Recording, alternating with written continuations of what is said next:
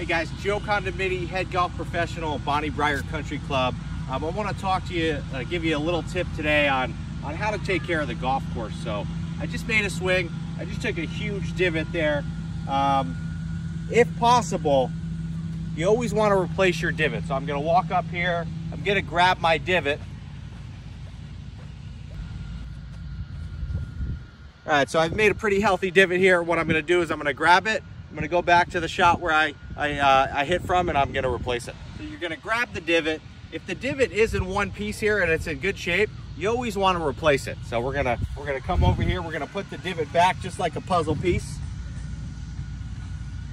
just like that. We also had another piece here. Sometimes you got to move it around a little bit.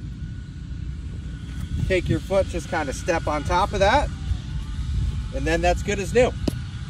Now, if your divot explodes into a bunch of pieces, don't go grab it and put it back together. What you want to do here, grab the sand on your cart, simply just fill in the divot with the proper amount of sand, place your foot on top of it and just kind of pat it down.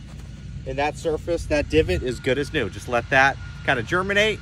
All right, I've hit my wedge shot into the green here. I hit a pretty good shot here to about 20 feet. What I need to do here is fix my ball mark, right? I hit a shot into the green, which as a result, puts a little hole in the green, and we need to repair it. So come take a look here. Here's my golf ball. There is my ball mark. First thing I do is just kind of tap it down. And then I stick my divot repair tool in there and push towards the middle.